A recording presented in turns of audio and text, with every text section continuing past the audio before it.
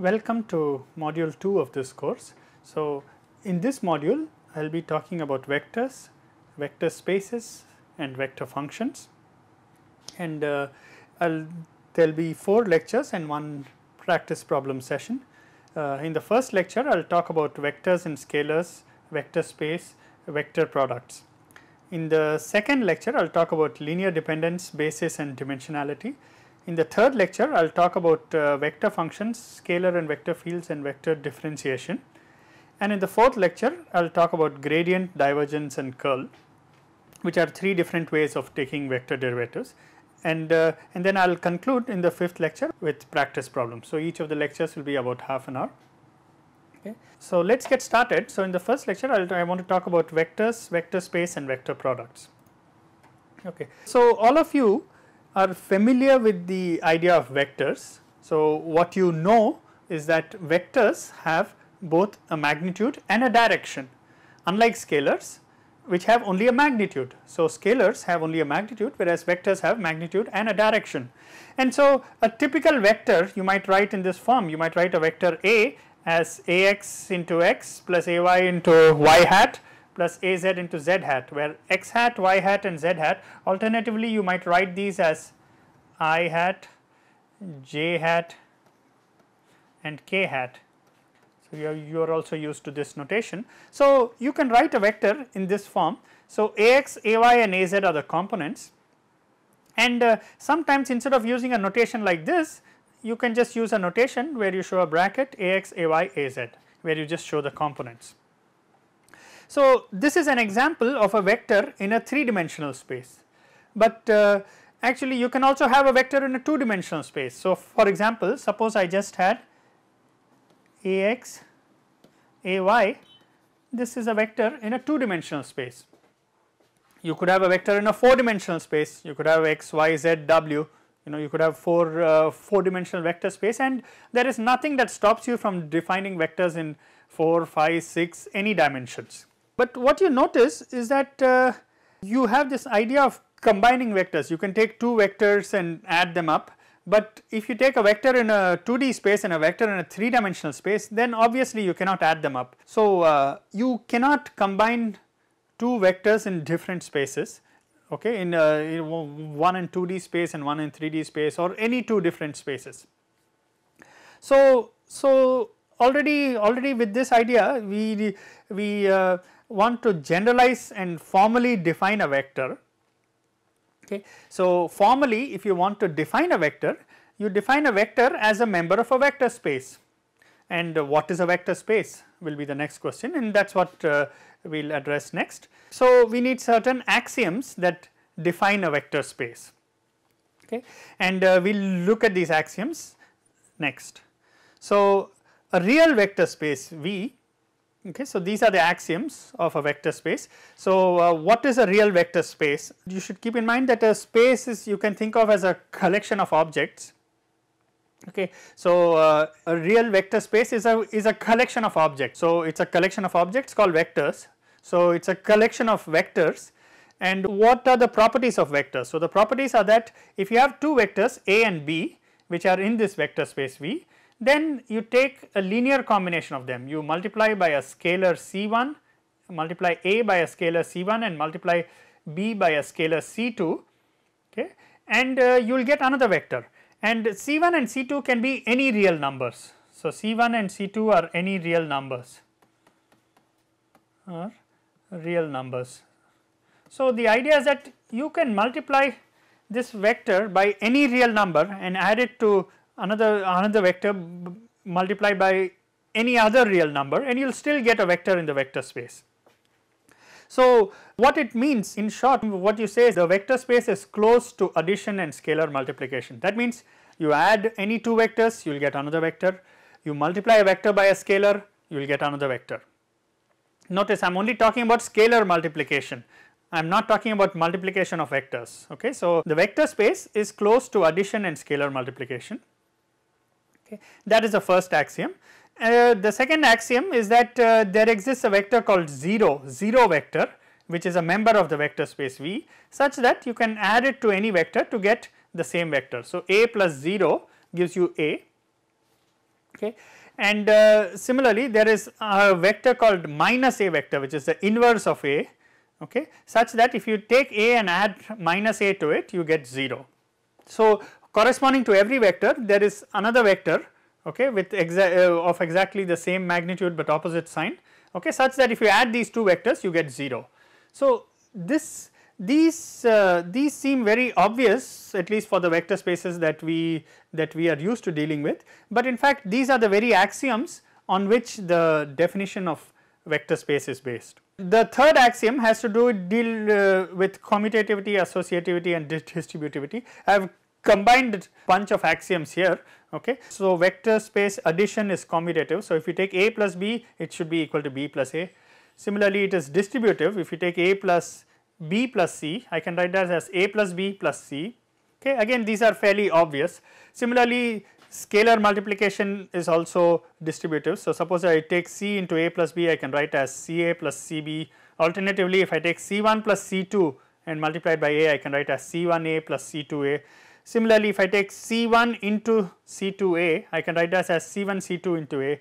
Again these are very obvious relations, but these are in fact the formal conditions for a vector space. Similarly there is a scalar 1, if you just multiply 1 by a you get a. So why I want to go through this is that you know these kind of things are very obvious when you are dealing with vectors in 3-dimensional space, but in a lot of different areas you will see vectors that are not necessarily vectors in 3-dimensional space, okay. And just to give you some examples, so the examples of real vector space, so you know the 3D vector space or the Cartesian coordinates, okay. So you're represented by a vector and you say that it has 3 components in the x, y, z direction. You can have a vector in 2 dimensions, as I had said, you can have in 4 dimensions, 5 dimensions, etc. Okay. Can you have a vector in 1 dimension? The answer is, if you have a vector in 1 dimension, it is the same as a scalar, because there is only 1 dimension, so it only has a magnitude. Now you can also have a vector space consisting of all functions of a single variable. So suppose you take some function of x and you take the space of all functions, okay. So f is the space of all functions, okay. So f of x, okay, so is a space of all functions of a single variable x.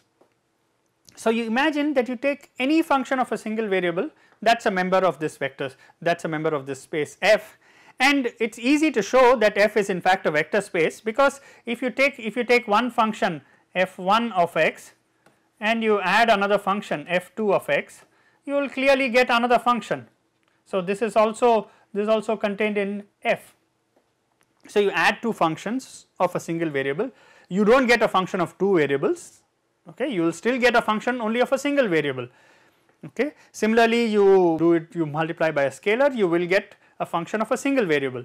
Similarly the 0 function is also a member of this vector space, so you can define a function that is 0, which is also a function of x, and so you can add it to any function and you will get back the function. Similarly you can also talk about inverse, you can talk about and then obviously the commutativity, distributivity properties are trivially satisfied.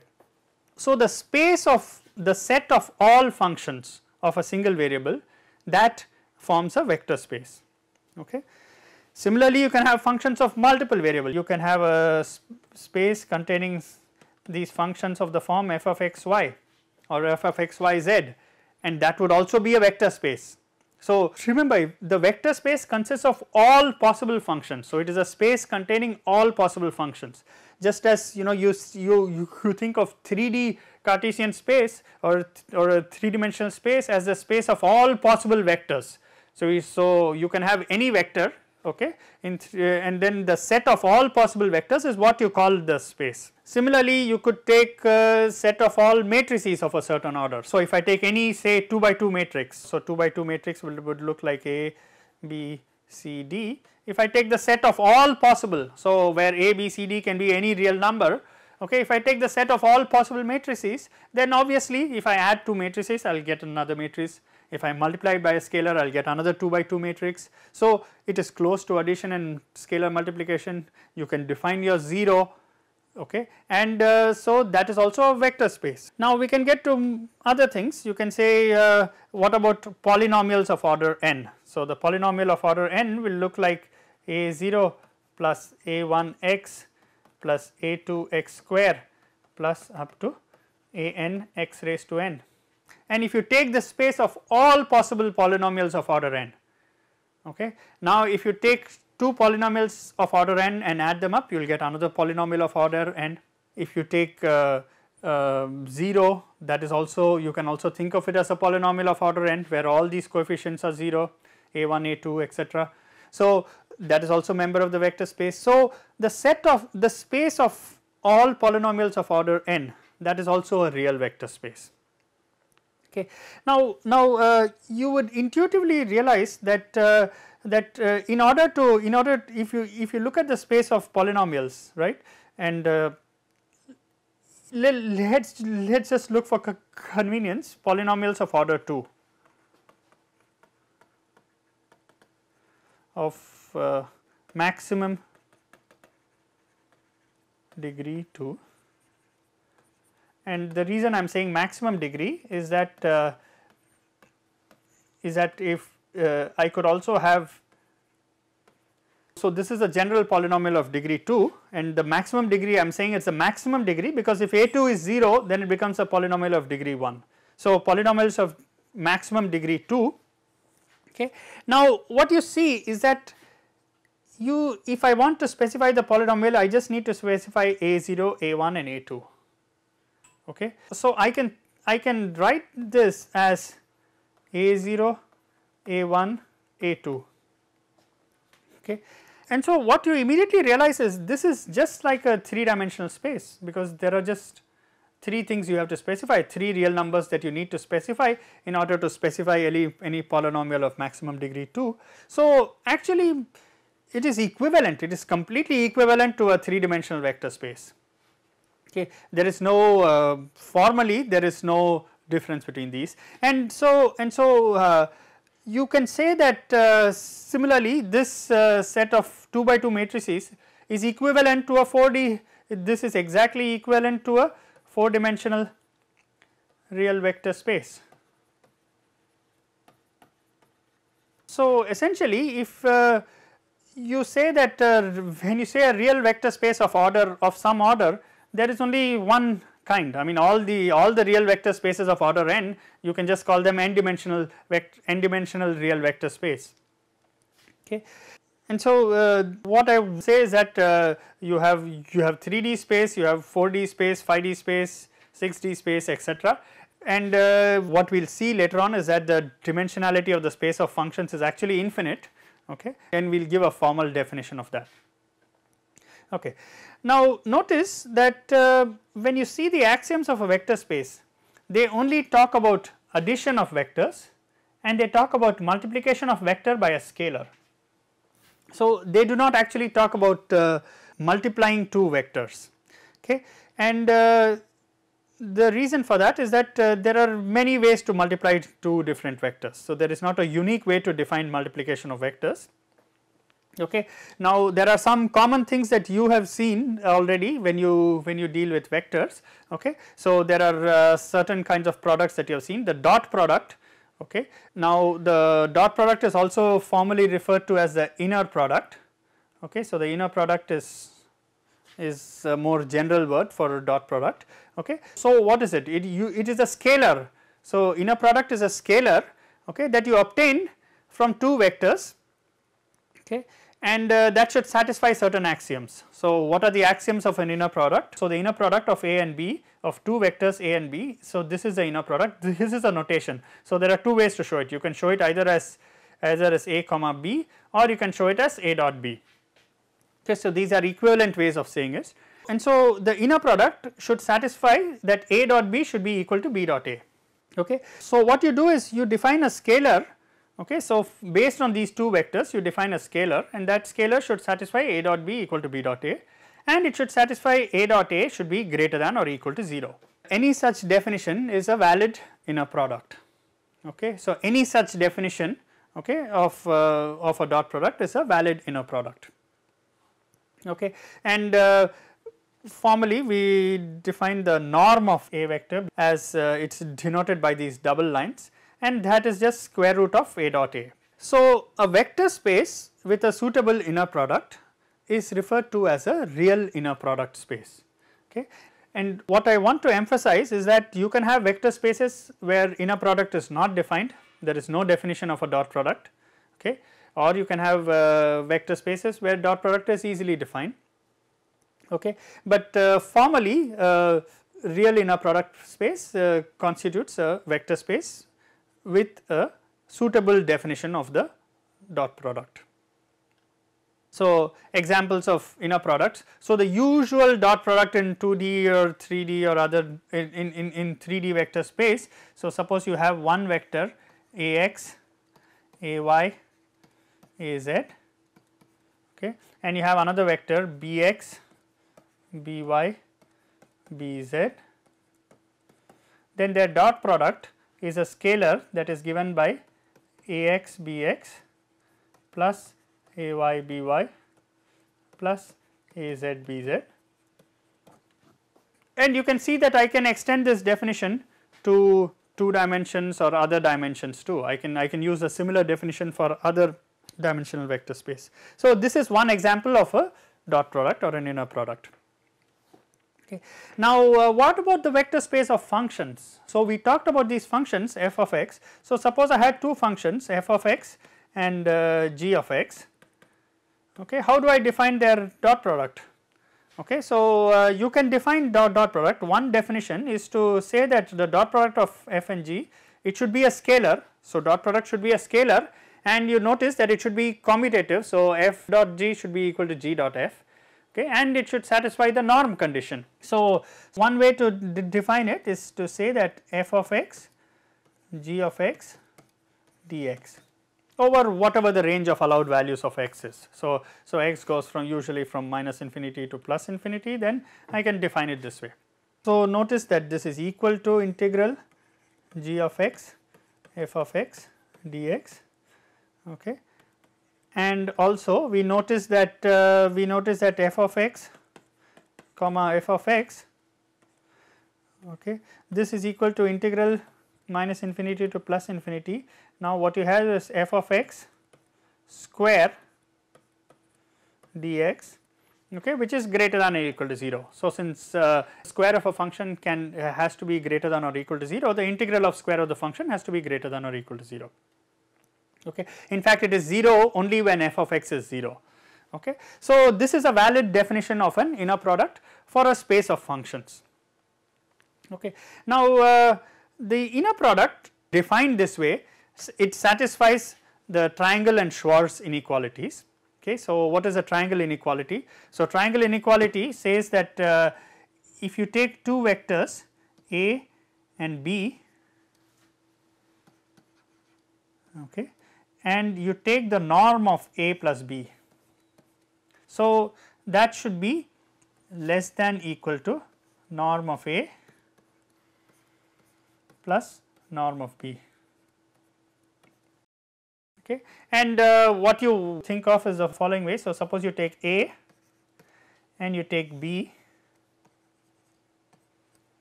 So this is A vector, B vector. Now you know that A plus B is nothing but this vector. This is A plus B. Okay.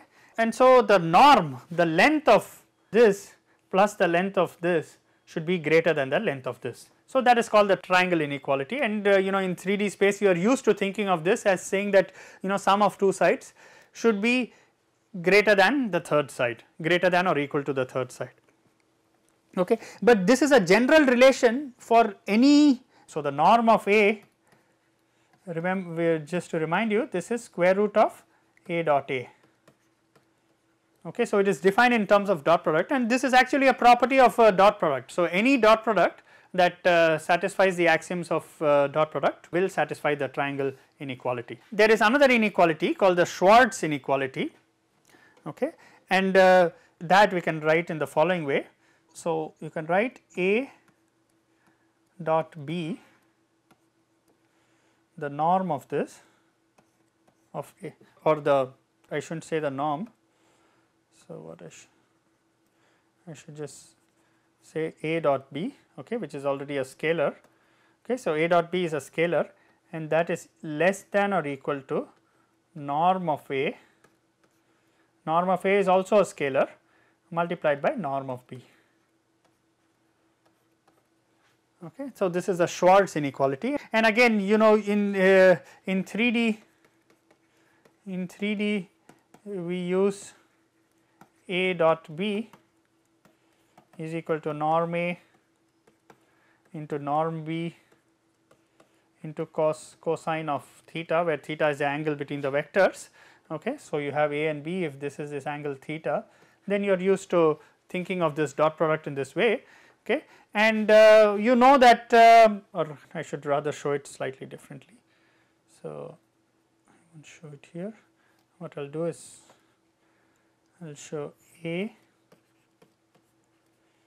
and I will show B, and this is theta. So, the angle between them, and cosine of an angle has to be less than or equal to 1. So, we say that A dot B should be less than or equal to norm A into norm B. Okay. Now, this again is generally true for an arbitrary vector space with an arbitrary inner product. Okay. Now, the definition of dot product allows you to define something called a projection of one vector onto another. So, again, suppose you have A vector and you have, this is your B vector. Okay. You can define, you can ask what is the projection of B onto A. So, if you in 3 dimensions, you know that if you drop a perpendicular from the end of vector B to vector A, okay, then this is called the projection. Okay. So, this vector is called projection onto A of B. So, projection of B on A, okay, this is written as P on A of B. Okay. And you can again show from the dot product that P of can be written as A dot B, okay, multiplied by